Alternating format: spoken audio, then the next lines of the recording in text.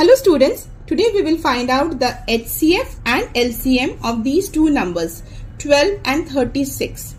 So first write it like this, 12, 36 and start dividing by the smallest prime number, that is 2. 2 6 are 12, 2 1s are 2, 2 8s are 16. So 2 into 18 is 36. Next we will divide again by 2 because both these numbers are divisible by 2. 2 3s are 6, 2 9s are 18.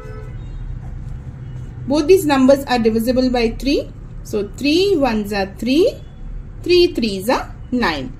So now here we have got 1 and 3 and both these numbers are divisible only by 1. So we need to stop. To find the HCF, we will multiply these numbers on the sides. 2 into 2 into 3. So 2 2s are 4, 4 3s are 12. So 12 is the highest common factor. And to find the LCM, we need to multiply all the numbers on the sides here and down here. So it's 2 into 2 into 3 into 1 into 3. So 12, 2 2s are 4, 4 3s are 12, 12 3s are 36.